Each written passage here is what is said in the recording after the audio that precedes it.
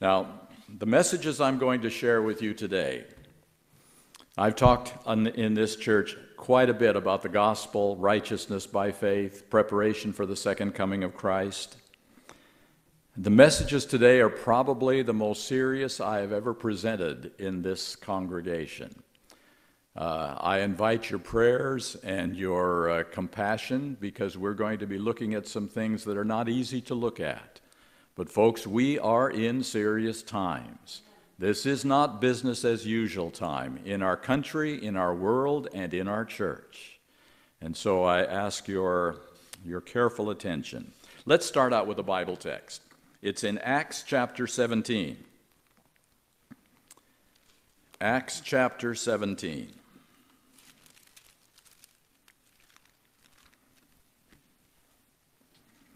And we'll look at verse 31.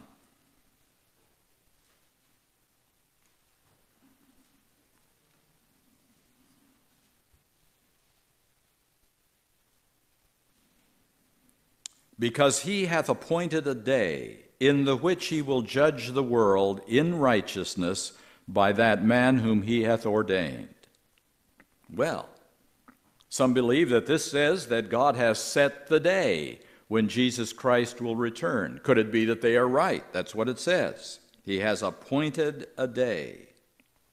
And then I found something in Manuscript Releases, volume 9, page 212. The Lord has a time appointed when he will bind off the work. Well, there it is. The time has been set. But we need to read on in that very same paragraph.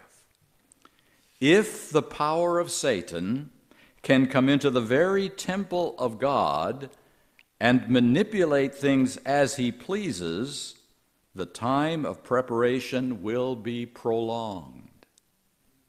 Has this happened? Yes, God did appoint a time when he planned for Jesus to return. That was between the year 1890 and 1900. That was the time appointed, when the light that was to lighten the whole world with his glory was unfolding like a beautiful flower. And the loud rain and the loud cry were on the horizon immediately. God was ready to bind off the work. But the power of Satan did manipulate things in the very temple of God. And time has been prolonged 120 years beyond his plan. And so now the question is Satan still manipulating things in the temple of God today? That's the question that I'm going to address today. I discovered some very interesting things during the last couple of years. Alex Bryant is the secretary of the North American Division, and he was asked the question, do our beliefs differ from evangelicals? Evangelicals are the Christian conservative churches, particularly in the United States. Do our beliefs differ from evangelicals? His answer, not much. Doctrinally, the two are about the same. And to have a leader of the church utter those words, I think means that Satan is still manipulating things in the very temple of God. Here's a short list of our differences with evangelical Christian teachings of today. Number one, their gospel is 100% different than the gospel of the Bible. Number two, they believe that the atonement was completed at the cross, finished at Jesus' death. Number three, they believe that the secret rapture will precede the Jews becoming the 144,000 that the book of Revelation talks about. Number four, they believe that Jesus will set up his kingdom on earth and rule right here for 1,000 years. Number five, they believe that our immortal soul goes to heaven immediately when we die. Number six, they believe that hellfire will roast sinners for all eternity because of their sins. And number seven, they believe that it's just fine to ignore one of God's 10 commandments. That's just a short list. How can it be said that our doctrines differ very little from evangelical Christian teachings? When Dr. Ben Carson was running for president of the United States, a lot of people became curious about what Seventh-day Adventists were all about, who they were, what they believed. And we were a little reluctant to share our information about that, but some others were very ready to share information. There's a magazine with the odd name of Mother Jones. I don't know if you've ever seen it. But that magazine highlighted the Seventh-day Adventist positions on various issues such as Sabbath and Sunday, such as the time of trouble that's coming upon this world. Even they talked about the impersonation of Christ by Satan that we believe in, and the death decree that will be passed upon Sabbath keepers. They highlighted all those things. And I just say, praise God that our message got out there, even it took the very stones to cry out. That's good. Found quite a few things about our understanding even of Roman Catholicism. When Ben Carson was running for president, he said, anti-Catholic prejudice as expressed by Ellen White still can be found in Adventism, unfortunately, he said. And he said he was really not sure about Adventists being persecuted. It was probably Christians being persecuted. And then there was Spectrum magazine. Ellen White copied from Uriah Smith about Catholic persecution at the end of time, and the Bible does not support this. And they actually said that for those who teach that Christ had the same kind of nature that we have, a fallen human nature, that's the real Antichrist. Elder John Pauline, who is a scholar in the Adventist Church, said that anti-Catholic beliefs, meaning that the Catholic Church fulfills the prophecies of Revelation, is not representative of Adventism. The preaching of Revelation 13 is more likely to offend people than to help people. Since conditional prophecy can change some prophecies in the Bible, we know about the Jonah thing, the Catholic Church can still change and be accepted by God, and he said God is not done with the Catholic Church or the Pope. And so we have a number of things here that I think are still some manipulations in the temple of God that are still causing serious problems, and I wonder how this is all going to be turned around and how it is all going to be finished in God's plan. Is the time of preparation that we live in today being prolonged because Satan is still able to manipulate things in the very temple of God, the heart of God's work, the heart of God's plan? A couple of letters came into the Adventist Review that I thought were interesting. One said, "Glory to God for the release of the unpublished and published materials of Ellen White on the Ellen White website." Great. We have all the materials now that she has written that we can find, and they're available for our study. Then the next letter said this: "This remarkable Christian woman has shaped and influenced my views and remains one of my favorite Adventist authors. I may not be in full agreement with her, but she continues to play an important and significant role in the Seventh-day Adventist Church in the world." And I say, wow, is Satan manipulating things still? With friends like that, do we need enemies? I like her, she's good, but I don't agree with her. Can't always agree with what she said. Sabbath. The Sabbath is central to end-time events. I found this question in a column in the Adventist Review. "My family recently entertained an out-of-town friend. We took her to a restaurant for Sabbath lunch and learned afterward that she felt uncomfortable about it. What do you think?" And the first line said, "I guess I would think of the gospel Sabbath stories where religious authorities tried to set rules for Jesus' behavior because they didn't appreciate that he is Lord of the Sabbath." And then it continued on, a column of principles like the Sabbath strengthening our relationship with God. And the last line said, "I have two questions for you. What did you tell your friend, and what would you tell her now?" And I thought to myself, somehow we have been unable to give clear, simple Bible answers to questions like this. Instead, we give philosophical opinions and evaluations and leave the questioner with probably more questions than they started with. instead of giving some clear answers. Every once in a while, though, we need an encouraging story, and here is one. Let me share it with you. We're talking about the Sabbath. We're talking about a particular individual who had a challenge, had a decision to make. Two friends warned me that trouble lay ahead in the weeks before I left my home in Zambia to study medicine in Russia. But in the second month, one of my classes began to meet on Sabbath. I went to the teacher, my heart thumping, to ask permission to skip it. The teacher refused.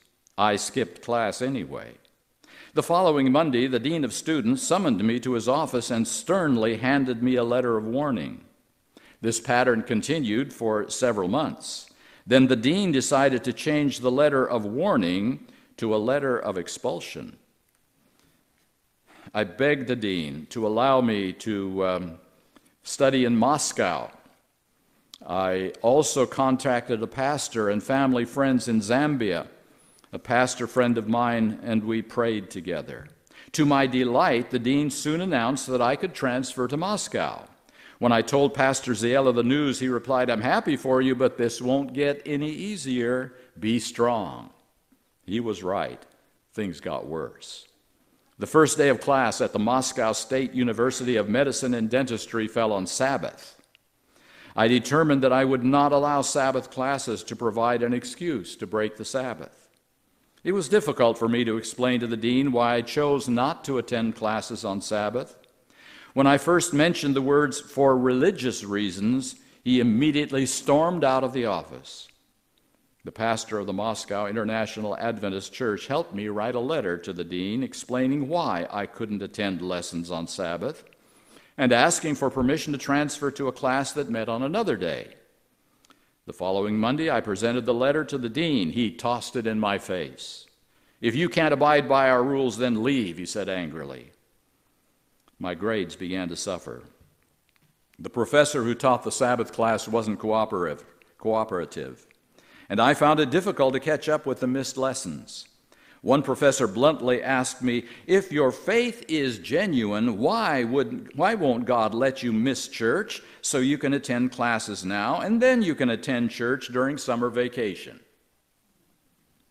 Midway through the semester, the dean summoned me to his office. After reviewing the class records and noticing my continuous absence from Sabbath classes, he gave me a stern warning. I renewed my efforts to make up the missed classes, but I was too far behind. Toward the end of the semester, the dean's secretary informed me that I might not be allowed to stay the next semester because of low grades and insubordination. I cried in her presence. She asked me to reconsider my faith. I began to plead my case before God. A week went by. Still no word came from the dean about whether I would be expelled. 3 years have gone by since I began to pray about my Sabbath classes, and I'm still waiting to be summoned by the dean and told that I have to leave Russia. God has worked a miracle every day of my studies in Russia. One remarkable moment that might help explain why the dean has left me alone occurred near the end of that first semester in Moscow. The professor who taught the Sabbath classes was rebuking me for asking to be excused when the university president happened to walk by. The president stopped to ask what was wrong. The president turned to me and said, "Why won't you attend lessons on Saturday?" "Because of my faith," I said cautiously. "Are you a Seventh-day Adventist?" the president asked. "Yes, I am," I said, utterly dumbfounded. "I love that church, even though I don't attend," the president said. "I grew up loving and treasuring its truths and teachings." I sent up a silent prayer and said, "That's wonderful. Could you sign this consent letter for me to skip classes?" "Sure," the president said. "You must realize that when you are in a foreign land, you must abide by its rules. The Sabbath commandment, however, is a rule above human law." What a story. I'm always amazed as to where God places people when we are willing to stand for right and for truth, that are able to help in a situation just like this? Well, God knew about that situation a long time before it ever happened, and he made sure there was going to be help there for that young lady.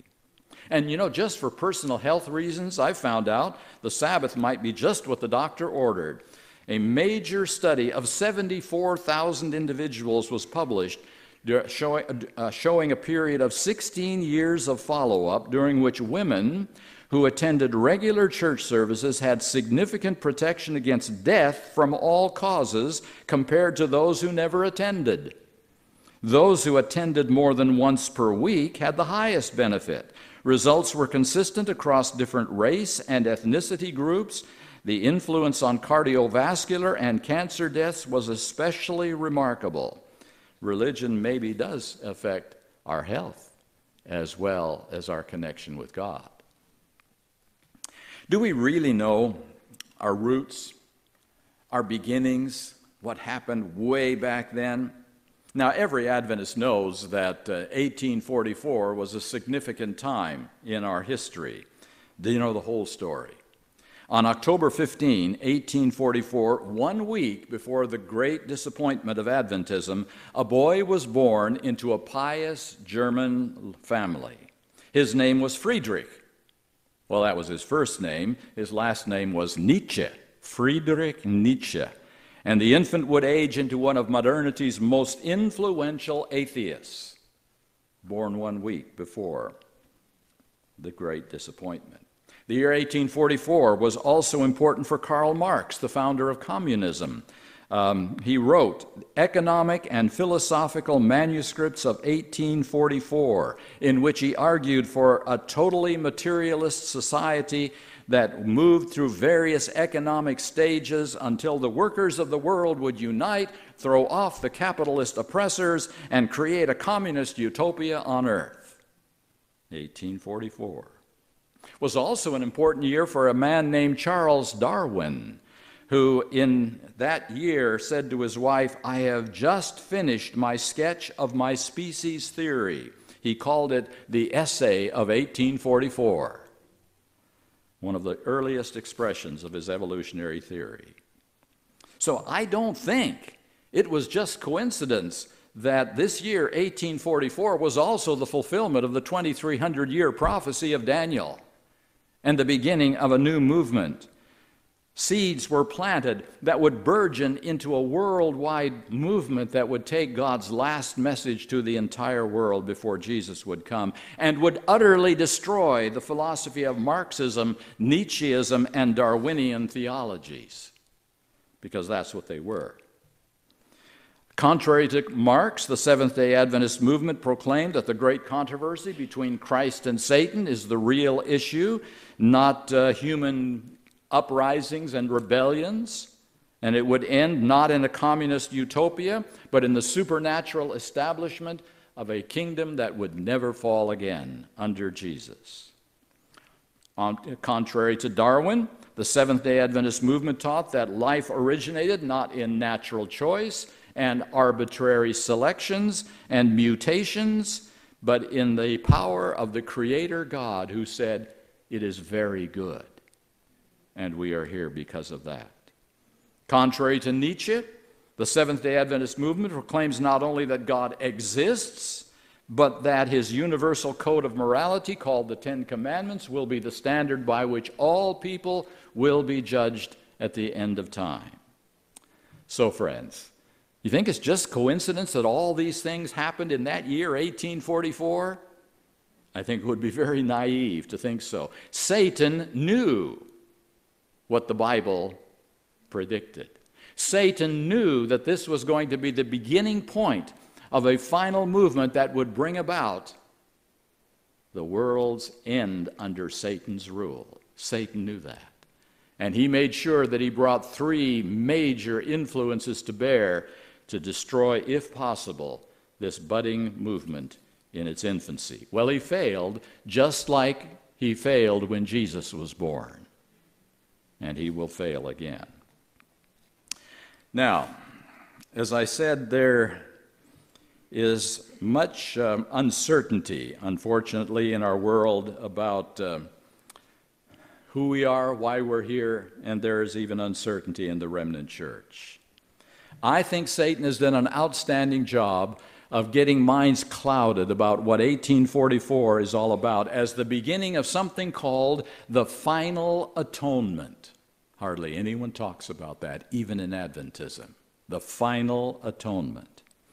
Even our very best and brightest today seem to have a veil over their eyes on this subject, and I'm going to share just a little bit here. One of the best and brightest, in my opinion, today is our General Conference President, Elder Ted Wilson. I'm very thankful for him. Amen. But he wrote an article in the Adventist World called God's Mission, and I'm going to share a few sentences from that. God the Father would send his Son on a mission to save lost souls. His mission was clear: to seek and save the lost. Since the beginning, God's mission has remained the same. I read that and I said, now that's good. But that's only half our mission. The real mission of Jesus Christ when he came to this earth was not only to save some souls for eternity, but to reveal the character of God and prove that Satan was lying about God. That was his bottom line mission, to vindicate his Father's name. And I think the same mission was given through Moses and Daniel and John the Baptist and all the rest, to tell the truth about God. And yes, save souls in the process. But the real point and the real issue is to vindicate God's name in face of the lies of Satan. He continued on in this article, God's mission in the New Testament was the same as in the Old, to seek and save the lost. And the last line of the article said, working together, let's accomplish our God-given mission. I wish there would have been something in this article about the seal of God, or the 144,000, or experiencing the final atonement. But that seemed to be not there. Even the best and the brightest are missing something. Doug Batchelor said something recently. He said, did you know that thousands are eternally perishing every single day, vainly believing in a cunning counterfeit gospel? He continued, listen carefully. Let me ask you to consider these important questions. If we build 1,000 new churches, but the congregations don't understand the saving gospel, what eternal good have we accomplished? If we baptize 10,000 new members but don't disciple them to live godly lives, would those baptisms still save them? I think those are pretty bold statements from a major evangelist in the Seventh-day Adventist Church.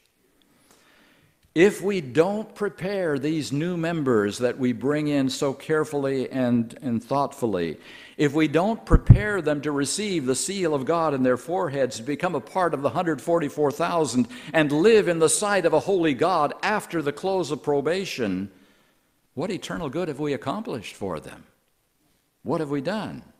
Have we accomplished our mission? We took the first steps, but that was all. Take a look at another Bible text with me. It's in 2 Timothy chapter 4. And it applies so much to our time. 2 Timothy chapter 4, and you know the verse very well. Verse 3.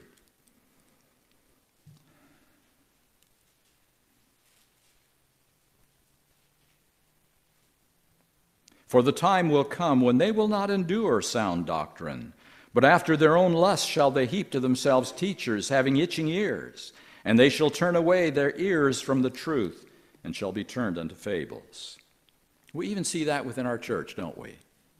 More and more people have ears itching for soothing stories, fables, the Bible calls it, a diluted gospel, which makes light of sin and ignores plain, thus saith the Lord. The devil is convincing the masses with his imitation gospel that people, and these are the words of Doug Batchelor, the devil is convincing the masses with his imitation gospel that people can still have Christianity without the cross of self-denial. They want heaven without holiness. He, Satan, wants them to have just enough religion to calm their conscience into thinking they are saved until they discover too late they are taking a powerless prescription. In fact, I think the simplest mission statement of the Seventh-day Adventist Church is to be prepared to be part of the last generation that will live under Satan's rule on this planet, whatever that takes. The last generation that will ever have to live where Satan is calling so many shots. Now, this whole understanding has been called by some last generation theology. That's kind of a new name that has been applied recently. And do you know what? Last generation theology has become the most hated theology in the Adventist Church today, believe it or not. A sermon was presented on September 25, 2010, in one of the largest Seventh-day Adventist churches in the world. Its title was, "And Yet Another Idea That Didn't Help Anyone Achieving Last Generation Perfection." The presentation, and I'm going to share what this was, the presentation is introduced with a 5-minute video skit. A group of church members are sitting in a pew in a church just like we are here. As they converse with each other, they say to each other, "We have to be perfect." One objects, "So what about that whole saved by grace? Where does that come in?" "Oh, that's too easy," responds one of them. The group discusses a list of checkoff boxes they've been passing around, which when completed, they say one has achieved perfection. They discuss how hard one must work to be saved. God is with the Christian in his walk only way, way back at the beginning, right at the start. Then after a while, you just have to work really hard all by yourself. They decide to call themselves the perfection section. The one questioning all this declares, "I'm not going to be perfect," and he leaves. And the skit is over. And a ripple of applause passes through the sanctuary as the segment concludes and the pastor stands up to preach. My friends, it is so easy to build straw men and then knock them down. Check boxes, check off boxes. Whoever talks about that? Working hard all by yourself? That will get us absolutely nowhere at any time in history, especially now. No one says that. And then, as the pastor began his sermon, he proceeds to name M.L. Andreasen as the main voice popularizing the idea of Christian perfection way back in the 1930s. And by the way, sinless perfection is a phrase never used by Andreasen, but that's what was claimed. The claim was made that Andreasen minimized the significance of Jesus, saying his example was not sufficient for us today. According to the preacher, Andreasen's ideas were challenged and caused much debate, especially in the 1950s. The preacher then asks, "Does the Bible teach sinless perfection?" The preacher tells us that sinless perfection means perfectly, in every detail, obeying God's requirements. He asks, being perfect, have you ever tried that? And then he shifts to the psychological argument. Seeking to attain sinless perfection will lead you either to despair or to pride. He claims to have met a student who was striving for sinless perfection in order to meet Jesus in peace, who had worked his way through a list until he had only one more sin to cross off. He had already conquered pride. Those who suggest that sinless perfection is attainable, he says, don't have a proper view of sin. They reduce sin and right doing to mere actions, check boxes. In contrast, he claims that Paul says sin is a power, a nature, a force within me that will not be overcome until I see Jesus face to face. I'm going to read that sentence over again. He says that sin is a power, a nature, a force within me that will not be overcome until I see Jesus face to face. My friends, if he's right, then Satan has won the great controversy, because that has been his claim from the beginning, that fallen human beings cannot obey this unkeepable law. We are too much sinners, and it's impossible. Well, he returned again to another anecdotal argument about a young person who had given up perfection and who confessed that while involved in it, he had treated others unlovingly. And maybe, just maybe right here, since this man, M.L. Andreasen, is the one most often mentioned by those who are opposing last generation theology, maybe just a little bit about what he really taught. He uses the word in this special part of his book, The Sanctuary Service, which some of you may have in your libraries. In this chapter called The Final Generation, he uses the word perfection only once. Only once. He builds his entire argument from Scripture, referring to about 40 Bible verses. Only at the end of the document does he refer to one short Ellen White statement about the subject. He refers to no statements by E.J. Waggoner. He refers to no statements by A.T. Jones. And he makes it clear, this is Andreasen now, he makes it clear from the first paragraph onward that he is addressing the significance of the role played by God's people in regard to the vindication of God and the conclusion of the great controversy, not to personal salvation. See, there's a difference. Personal salvation, that means right now, today, you can have the assurance of salvation if your heart is surrendered to Jesus Christ and you're walking with him. Even if you're not fully mature, even if you haven't grown to the full degree to which you would otherwise. But vindication of God is a different issue. This is a different issue. The distinction has to be made between what is necessary for salvation and what is necessary to defeat Satan in the great controversy. And that's what Elder Andreasen was concerned about. He explicitly stated that a forgiven person who has not completed the sanctification process is in a saved condition. But until these saved people are able to fully defeat Satan's arguments, we wait for Jesus to come. Some claim that Andreasen limited sin to external acts, but listen to what he said. God's law is exceedingly broad. It takes cognizance of the thoughts and intents of the heart. It judges motives as well as acts, thoughts as well as words. That's way more than outward external obedience. The very first paragraph in this chapter says, the final demonstration of what the gospel can do in and for humanity is still in the future.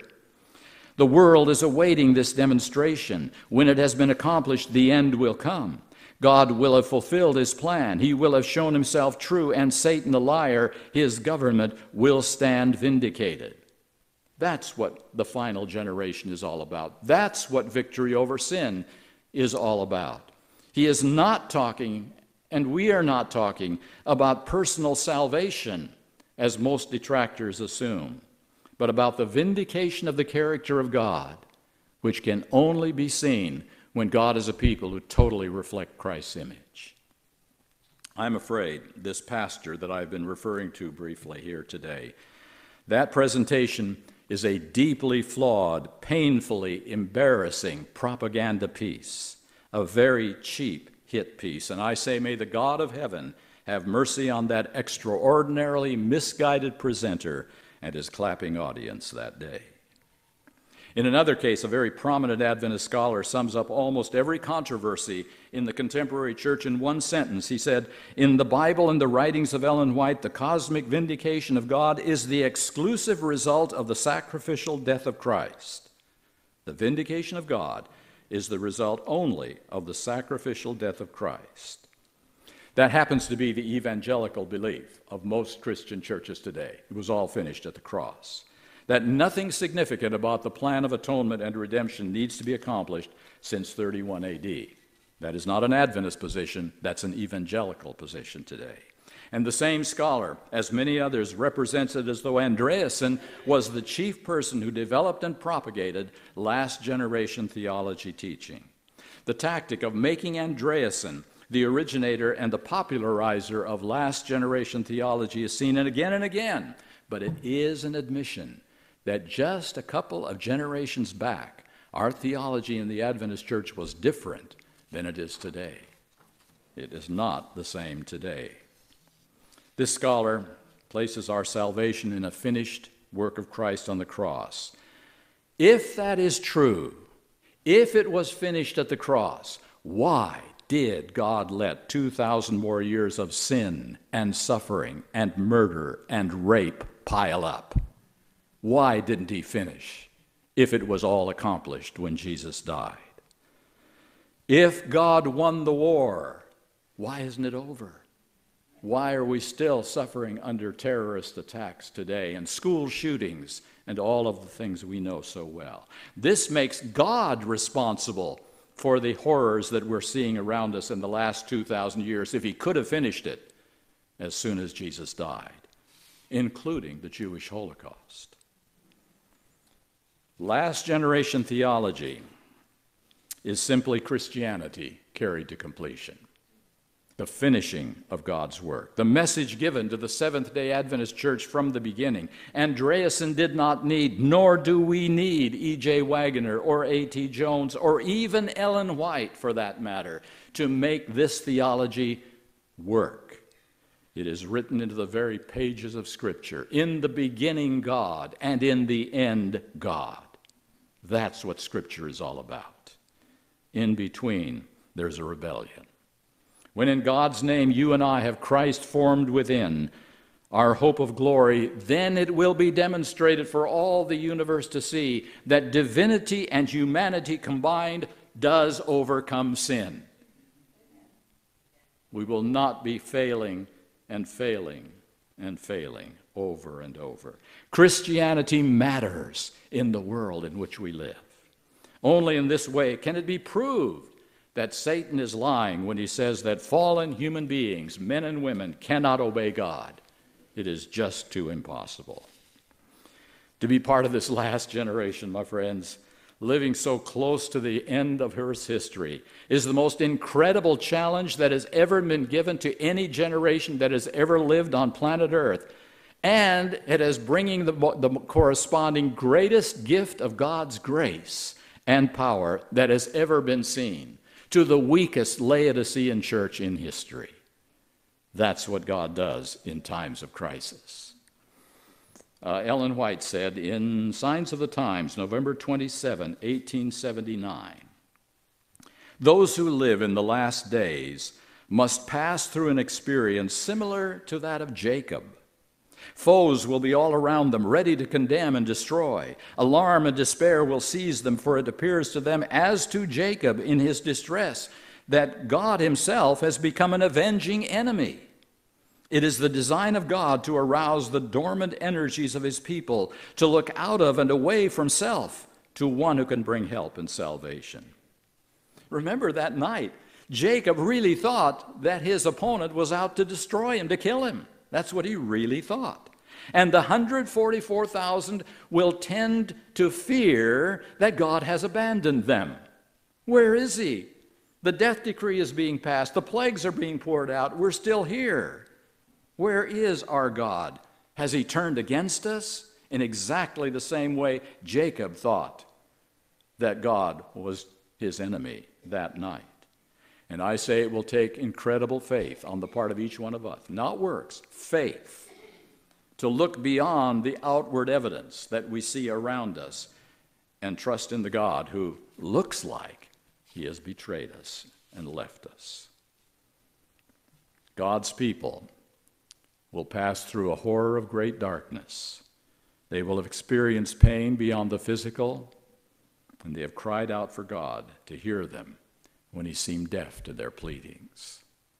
And I say, what a privilege it is to live in this time of Earth's history. What a privilege, when we can see clearly how God's plan of redemption is actually working out step by step.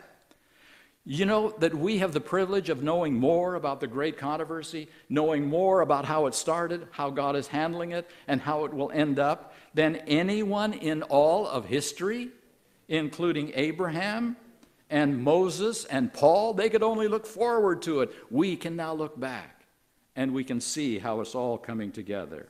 We know more about the character of God. We know more about the challenges of Satan and how God will resolve these challenges than anyone in all of human history. And I simply say, may nothing distract us on this final leg of the race. Let us not stumble now. We're almost home. And something is yet to be determined by our lives that will hasten, not delay, the coming of Jesus Christ. Let's pray. Father in heaven, I just ask for your mercy. I've been sleepy. We've all been sleepy. We have continued church as usual, business as usual. We have let the cares of this world tie our hands. We have allowed Satan to manipulate things in our very temple, the temple of our hearts, the temple of our church. And we ask now for your mercy and forgiveness. Take this people who have been slow to understand, this people who have become so acculturized to society rather than transforming society. Take this Laodicean people and turn it into the wonder of all the universe and the final answer to Satan's lies. Thank you for hearing us. We're going to trust you. We're going to believe in you. We're going to count on you, even when we can't see your face clearly. We believe that you have the answer, and we want to be part of it. I pray in Jesus' name, amen.